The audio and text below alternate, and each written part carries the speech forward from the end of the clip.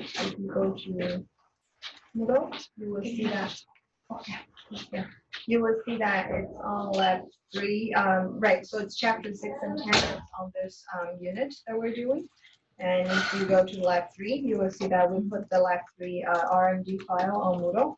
So download that, and the instruction, you will see that it's pretty similar to what we had in the paper, except we walked you through step by step with the beta binomial example that they did. Okay, so there are, I think, 4 questions in total. So take your time to read through them, and then maybe compare to your understanding with the paper and all that, and walk around to answer specific questions you might have.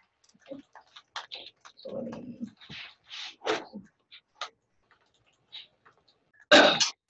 Right, so quick comment here, if you're doing reading this part, like we're trying to simulate from the beta binomial distribution, and then part of this is we're trying to get the exact solution. So when you're trying to do that, you will see that you need to, so it's right below equation 4 in the lab at the moment.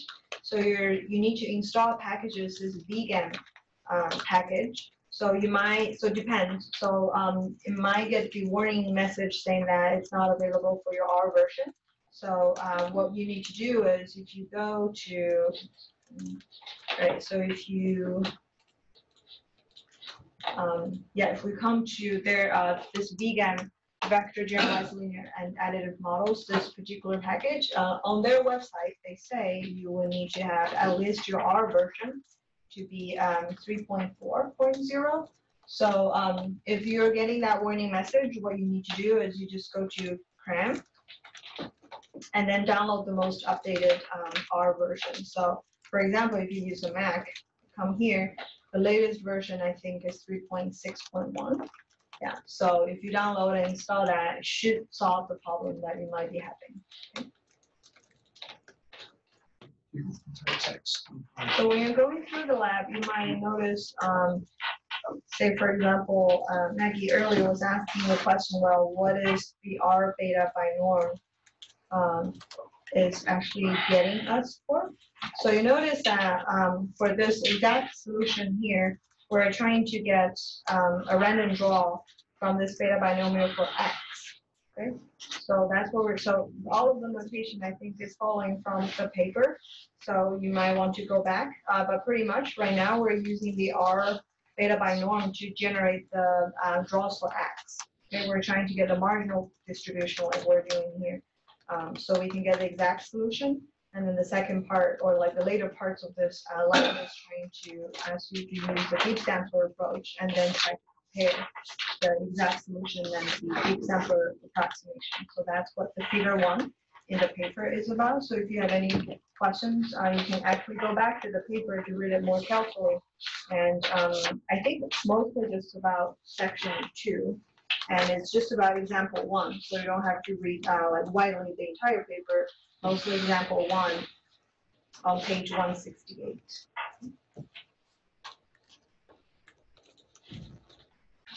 Yeah, so I think Olivia found a typo. I think in the question exercise 1, I think it was it was a typo. It should be N is 16. And I think I wrongly put down 15 when I wrote the lab. So you can, I will upload the new version afterwards, but since you're working on it, it's around line 92 of the markdown file. So it should be N equals to 16, not 15. Okay. So when you're writing your code, make sure that you use the right value of N. Okay, I have one more comment here to share, which is actually a pretty good insight that we didn't find out earlier. So if you read carefully off the paper, which is what we're trying to replicate, you see that, well, X and Y, in this case, both of them are unknown. Okay, so you can see that they jointly have this distribution and in equation 2.5, and what we have done, what we have seen earlier is in the paper is equation 2.6 A and B.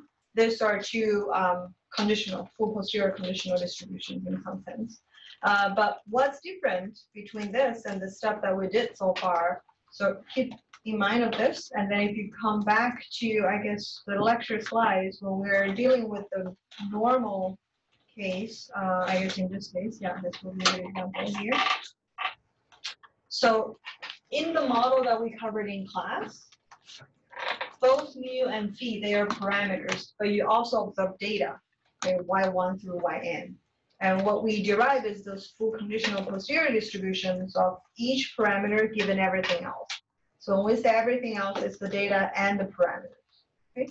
But if you look at the paper more carefully, you will see that, well, for the beta binomial example that we're trying to replicate here, it's almost like there's no data.